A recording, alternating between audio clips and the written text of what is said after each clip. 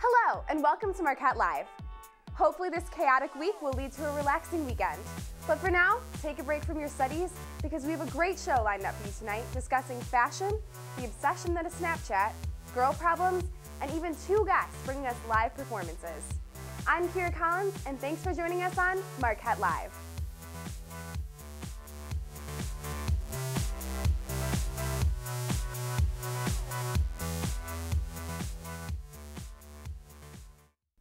Fran and special guest favorite Miss Marlo Marisi will be discussing the fashions of none other than sorority girls. There are plenty of Greek life gals across campus, so let's hear what the ladies have to say about the sister style. Where am I coming up to? Hey, all you fashion lovers out there. I'm Francesca Reed, your fashion expert here at Marquette Live. My two other lovely ladies are away, so I decided to bring in Marlo Marisi, who is a member of Alpha Phi and an expert on what to wear and what not to wear when it comes to sorority fashion. Welcome, Marlo. Thanks, Fran. So, Marlo, tell me what you should wear to like a formal, you guys have formal dances, right? Right. Tell me what, is appropriate for wearing to formal. Okay, so our formal is kind of like the closest thing you would get to like a homecoming dance, but you can't confuse the fashion. So formal for us is a lot more classier than a homecoming was. Like the homecoming dresses had that like cheapy material. Yeah. So this is, you can do whatever you want. You can wear tight, short. She's wearing lace. Check out the guys in the back. The guys dress up so great. Guys, that's what you need to wear. Yeah. Some suspenders. It's black tie most of the time. A lot of bright colors. No long dresses. So, that's what I was going to ask. Like, is it long, short? Is it more short dresses? It's more short dresses. As long as it's not too short where you're twerking on the dance floor. Oh, and, no. Backing up. So just a lot of bright colors. Yeah, like these. Those are nice, bright colors. Yeah, something flowy so you can get your dance on, Of course. High heels and something that you won't get too warm in. So that's our formal. Awesome. Okay, so next I know you guys have your chapter meetings every single week. So what do you wear to those? Because it's every single week. So like how many, you have so many outfits. Exactly. So simply put, what we wear for chapter is what you would wear to an interview. So this girl has on like nice dress pants and a nice top and a statement necklace. Yeah, that's really cute. And so we have some models here. Yeah, so we have two models from Alpha Phi, Adrian and K-Pow, Kristen Powers. And so tell me who's wearing what to wear and who's wearing what not to wear. Okay, so Kristen has what to wear. So what you would wear to an interview is the same as what you would wear to a chapter. So nice dress pants, medium-sized heels, not too high. You would wear a button-up, collared shirt with a nice sweater. You could also wear a dress. Some sort of statement necklace, like K-Pow's rocking over there. A watch is good. Any kind of like simple jewelry, less is more. And just something that's classy and you represent yourself well. On the other hand, what not to wear, we got our fashionable Adrian up in here. And Aids is wearing what you would not want to be seen wearing at chapter. She looks like she's walk-a-shaming it to chapter. Ugg boots is a no-no for, sororities get that stigma like, oh, all sorority girls wear leggings and Ugg boots. Definitely not. The twerk team captain shirt, not cutting it. And the one hoop and the bun. You got to have your hair looking professional. Actually put some time into your hair like Kristen did over there. Yeah, Kristen looks so professional and just so beautiful. So now, Marlo, tell me what a potential sorority member should not wear to recruitment. Okay, so to recruitment, don't wear, I would stay away from black dresses because black dresses don't really make you stand out. Like you're here with 600, 700 girls, you're trying to stand out, you're trying to impress. It's almost like, I tell people, it's almost like you're going through a dating process, but it's with girls. Okay, so going off of that though, you're trying to impress these girls, but not like guys. So no cleavage, like this girl kind of has a lot of cleavage going on. Don't want to show off that. You also don't want a lot of bangles and like watches. First of all, the watches, you're going to be tempted to like look down. You don't want the girls to think you're not interested in what's going on. Also, bangles, you'll be shaking a lot of girls' hands, like every room you go into. It'll get annoying, right? Right. Yeah. Less is more with the jewelry. So that's what not to wear to recruitment. Awesome. Okay. So I see a lot of girls wearing their letters all around campus. So tell me what is appropriate to wear with your letters, because you're representing your sorority, you know, when you're wearing those t-shirts or sweatshirts. So should you wear like, you know, short shorts or like what shouldn't you wear with letters? Okay, well you said it perfectly. When you're out there wearing your letters, one girl is representing like 100 girls. So you want to dress like you would want to see your other sisters. So when you're wearing your letters, always do your hair. You don't want to have, like Adrian had, some like ratchet looking thing on the top of your head. No, we don't want that. You can also wear pearls, simple jewelry, some nice pants, jeans most of the time. I mean, if you're wearing like a loose enough shirt, leggings is fine, with like riding boots or something like that. Cute cardigan. But like you said, no cutoff shorts that have your butt cheeks hanging out. Should you cut the t-shirt? You know how girls cut t-shirts at all? Is that like a no-no when it comes to sororities? Not really, as long as it's done well. You can cut them into like a tank top, like something like that. But if you're trying to cut like a low V, you know, that's probably not okay. Yeah, so basically just don't be inappropriate is kind of what you're, okay, awesome. Yeah. So now that you know what to wear and what not to wear, we expect you to be on your A game at all times. For Marla Marisi, I'm Francesca Reed. Stay stylish, Marquette. Thanks, ladies. I'll definitely look into some of those ideas for an interview, and hopefully you sorority gals picked up some great tips from our fashionistas. Up next, Lexi has some talk about the fad that still has not faded, Snapchat.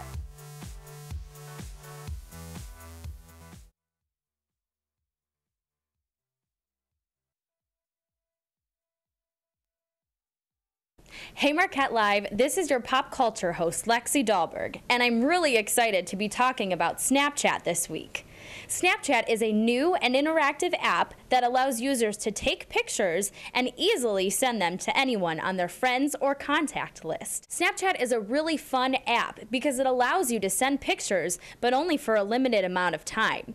You can also choose to draw or write on your pictures, which kind of helps clarify sometimes what the picture is that you're sending. And not only can you send pictures on Snapchat, you can also choose to send a video.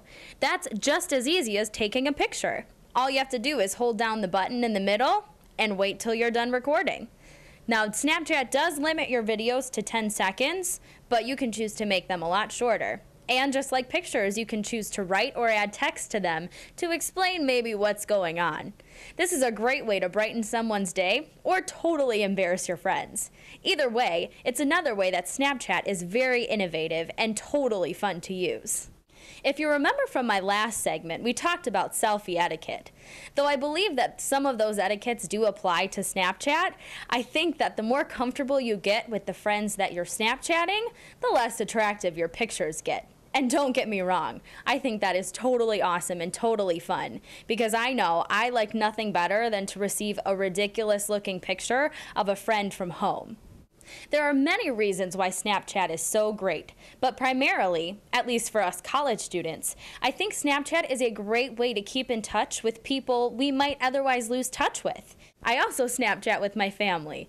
Believe it or not, we've gotten my mom and grandpa onto Snapchat, and it's always great to get pictures from home, even if they only last for a couple seconds. Snapchat is such an easy app and so interactive that I appreciate that it's getting so much more popular. I think it's a lot more fun to receive a Snapchat than just a boring old text message. I like seeing what people are talking about and what they're witnessing. Overall, Snapchat is a really cool way to communicate with friends, family, or anyone that you feel like you want to snap a picture to. It's as easy as point, snap, and send. With that in mind, keep on snapping, Marquette. This is Lexi Dahlberg from Marquette Live. I'm definitely guilty of sending Snapchats while walking to classes, and definitely end up walking into things instead. Up next, we are hearing from our favorite sassy and sweet ladies, and maybe even a boy. Stay tuned for Girl Problems.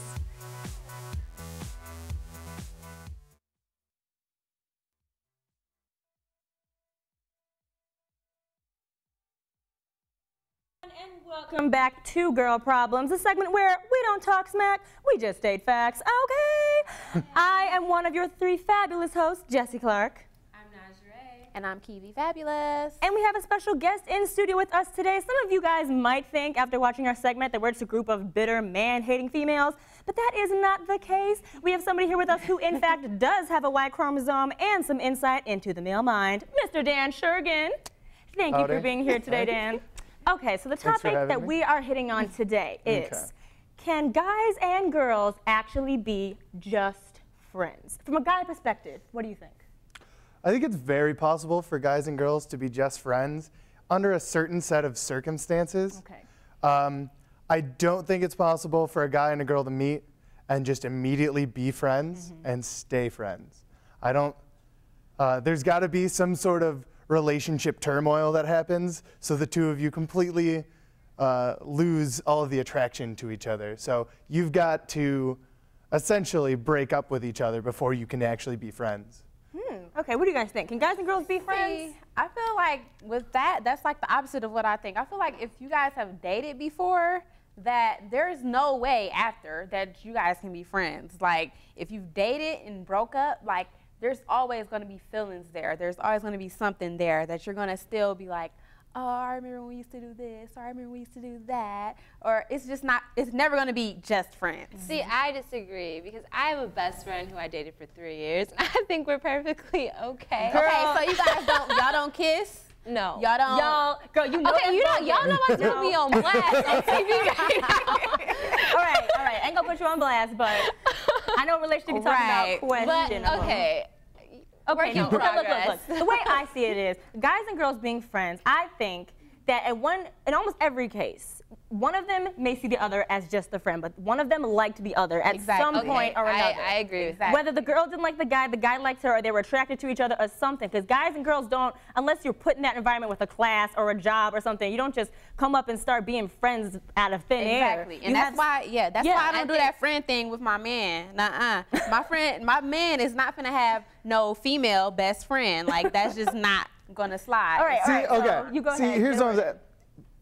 In order for you to like have a best friend that is a guy, because I have a girl who is my best friend. I dated her when I was like 14 and we broke up and we've been best friends ever since. And the reason that can happen is because we dated and then we broke up, which means I really didn't like her for a very long time. I would go so far as to say I extremely disliked her. I could never say hate because she's my best friend. I love you, Elise.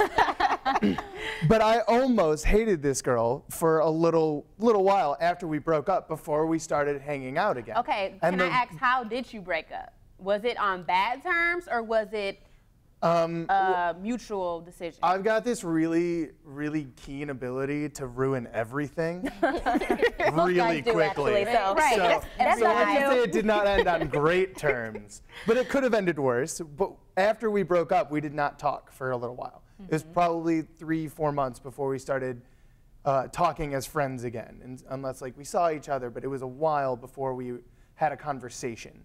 And so with that, like, I think that attraction, if you don't explore the attraction, it will always be there.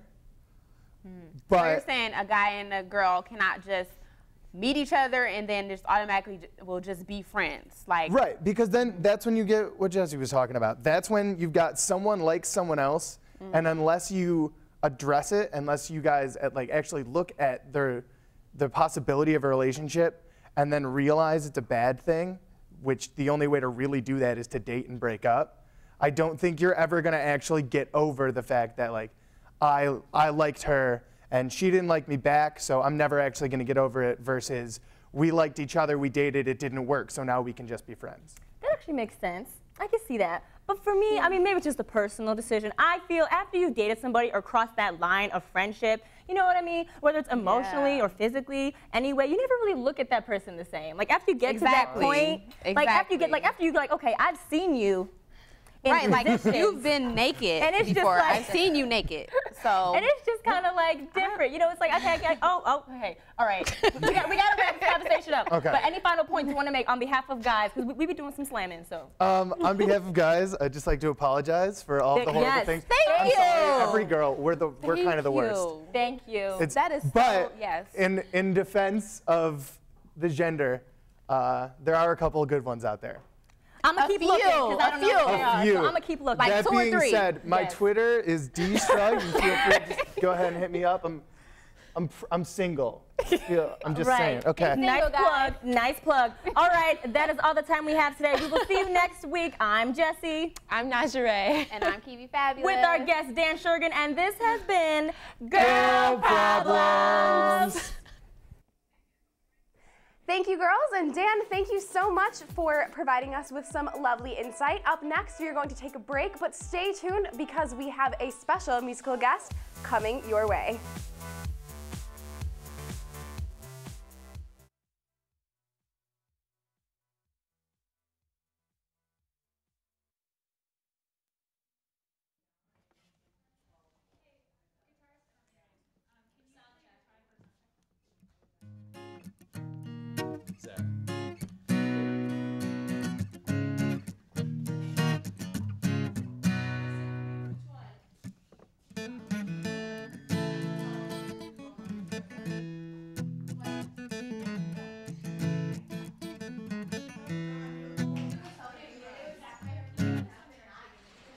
What's that? Yeah, my hair like. Okay.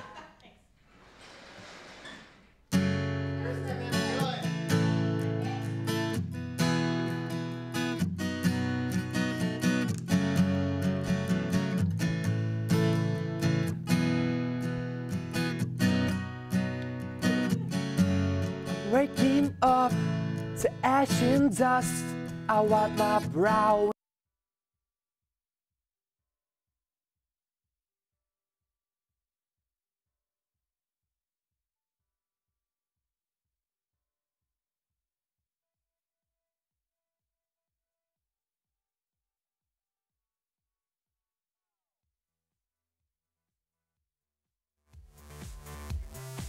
The lovely Kristen Powers will be introducing us to some of Marquette University's very own musical talent.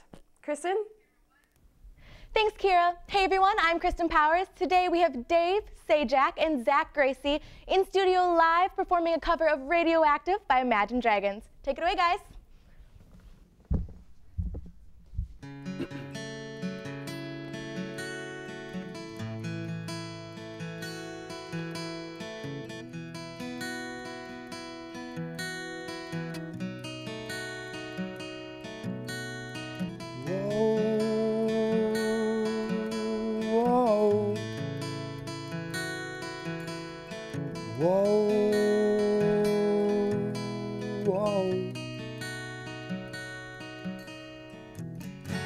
I'm waking up to ash and dust. I wipe my brow and I sweat my rust. Breathing in the chemicals.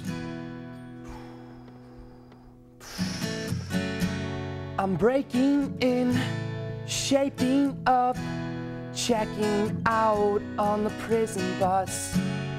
This is it, the apocalypse. Whoa, I'm waking up, feel it in my bones, enough to make my systems blow. Welcome to the new age, to the new age. Welcome to the new age, to the new age. Whoa, whoa, I'm radioactive, radioactive. Whoa, whoa, I'm radioactive, radioactive.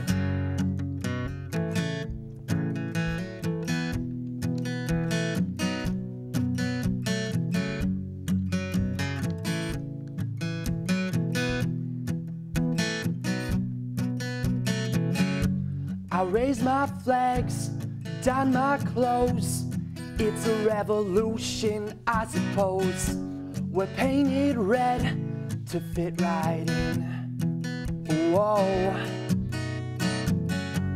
I'm breaking in, shaping up, checking out on the prison bus.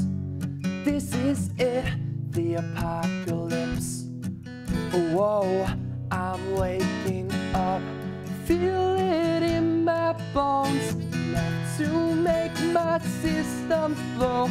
Welcome to the new age, to the new age. Welcome to the new age, to the new age. Whoa, what-a-da-do. I'm radioactive, radioactive. Whoa, what-a-da-do. I'm radioactive, radioactive. All systems go. The sun hasn't died.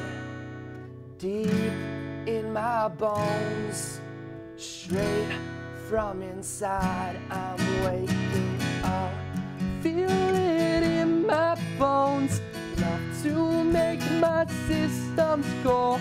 Welcome to the new age, to the new age. Welcome to the new age, to the new age. What-a-da-da, what-a-da-da. I'm radioactive, radioactive. Whoa, what-a-da-da. I'm radioactive, radioactive.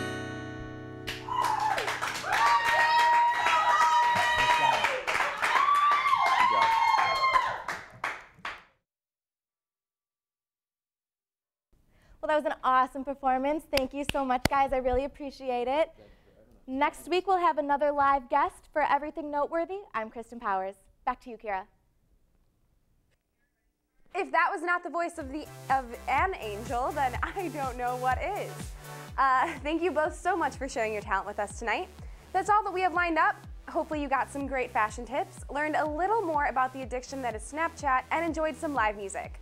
I'm Kira Collins, and from all of us here at Marquette Live, have a good night and a great week.